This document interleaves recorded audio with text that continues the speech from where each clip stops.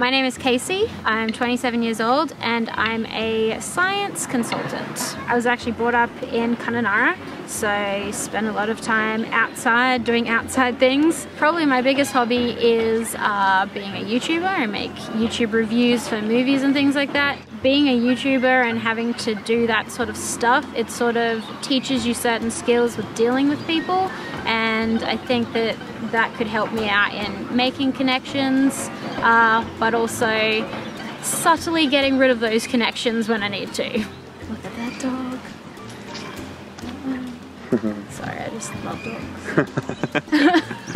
I'm a pretty good team player. I'm pretty good at like working together, being a good sounding board, all those sorts of things. So one of my biggest pet peeves, probably in life, but also in Survivor, is brown noses. People who do anything to sort of win a person's attention or win their favor. I find that that's like, it's a very weak characteristic, particularly because it's so easy to see through.